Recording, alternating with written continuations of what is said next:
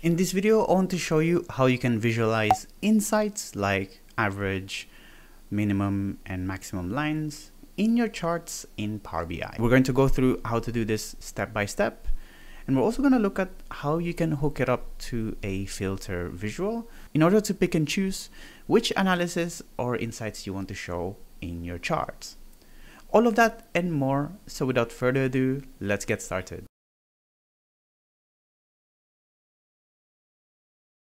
Hi, my name is Fernan, and welcome to the Solutions Abroad YouTube channel, where we cover tips, tricks, and best practices when working with Power BI. I upload new videos every week, so make sure you hit that subscribe button and the bell icon to get notified when a new one is out. So let's get into the demo straight away. So let's drag in the category name and total sales into a bar chart here, just to show you how this looks like. And I'm going to just sort this by category name for now. And what this visualizes is the total sales by category of products that the Northwind company has sold in its lifetime. So the dataset that we're using is the Northwind dataset, which is a fictional company that sells goods internationally. We have a few tables here that lists out some information about the orders themselves. So how much were they, who ordered the products, and when, what products were sold for each of those orders, and the categories of each of those products. So the relationship between the tables have already been set up for us, so we don't really need to worry too much about that. And the only other thing that I have created here is a simple measure, total sales, which calculates the sales for all of the orders by multiplying the quantity to the unit price of each of the orders. So the thing that we want to show in this bar chart is we want to show where the average, the minimum, and the maximum lines are. So we want to show them as a sort of dotted line on this bar chart here. And the easiest way is to simply use the default ones that Power BI provides you. So if you go under the analysis pane here, you can add something like a minimum line, which if you add, it will give you the lowest value, which you can see here. Or you can add a maximum line, which will show you where it is. Or it will show you have an average line here, which will show you where the average is for all of those sales by category. What's great about this analysis is that, first of all, it's automatically done for you. And you can customize things like what you want to show in terms of data labels, the color of the lines. Maybe you want to show how it's like if it's dotted or not, and which series to use that calculation on. But the thing is, you don't quite have the control to change the values dynamically, like the constant line, which, as you can see here, we can change the value based on an expression which we can calculate in DAX. So what we need to do is to create a measure which calculates what each of these lines will be manually. So the average, min, and max, which is pretty simple enough to do in DAX. So what I'm going to do is I'm going to delete all of these lines that we've just created. And we're going to create a new, not a new column, but a new measure. Like this. So I'm gonna just name this one average sales, and then we're going to use the average X iterator. In the table, we'll show and get the values of the category name, total sales,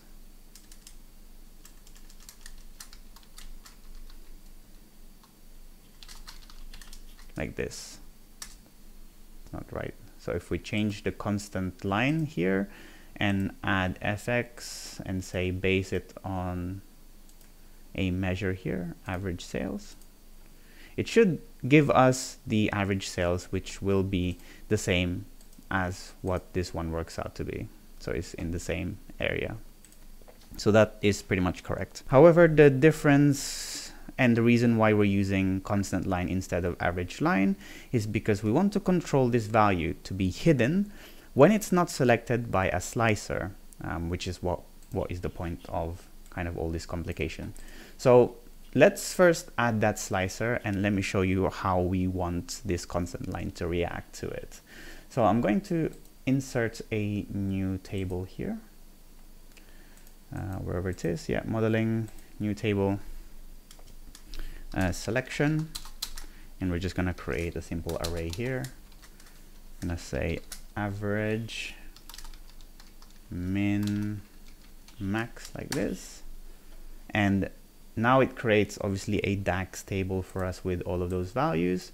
We simply put it in a slicer like this. Maybe put it as a horizontal selection like this. And now what you've created is a disconnected table that allows you to select and choose what kind of insights you want to see in your bar chart.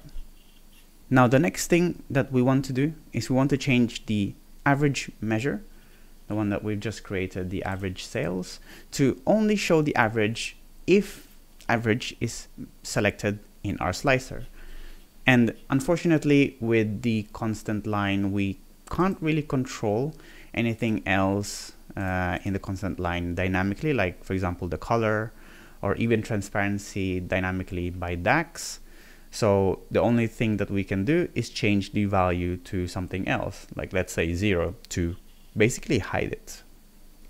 And for that, we can do quite easily here. The first thing that we'll need to do is we will put the average X calculation in our clipboard, so Control X. And then we're going to start with an if statement. So we'll say in the if statement, if the selected value in our selection is equals to average, like this. So we're saying if that is the selection, then do this calculation, else put it as 0. So what it will do now is you will see now in our constant line here, we have the average sales on the 0 value because it's not selected in our selection here. But if we select average, you'll see that it shows up in the right place, which is exactly what we wanted. Now we can simply do the same thing for the rest of the constant lines that we want to create. So let's say, I'm just going to copy this one to make it easier for us. New measure, just going to name this one minimum sales, and minimum min is selected. We also have min X, which does the same thing. And then new measure, max sales. If max is selected, calculation is max X. These are all iterators which I covered a long time ago if you wanted to check them out and see what they actually do. So under constant lines, we will add a few more here, add another one. This one will match to min. Then next one we will hook up to max. There we go. So when you make a selection, hopefully, yeah, it changes those values and changes based on your selection. Very easy. Now that all of them works, the last thing that you can do here is to hide the lines that are not currently selected. So all of these constant lines that are in the 0 axis. And the easiest way to do that I've found is to create another constant line on top of them, which is going to be, let's say, a solid one with no transparency. And that creates a sort of mask that simply hides those constant values when they're not in use, so that people don't think that what are those lines for, right? So this is the kind of way that I have found to hide those ones that you have not selected. And that's really it for this video. I hope you now know how easy it is to firstly add these insights into your charts by using the default insights that Power BI provides. And hopefully you now know as well how you can create your own measures in order to customize and make it a little bit more interactive. Thanks for watching. As usual, give this video a like if you found it useful. Give it a dislike if you didn't, so I know to do better for next time. Ask your questions in the comment section box below so I can help you and you can help others. If you like this video, we have a Patreon page where you can support the channel and get exclusive perks like early access, demo files, and credits at the end of these videos. Thanks again for watching and see you on the next one. Bye bye.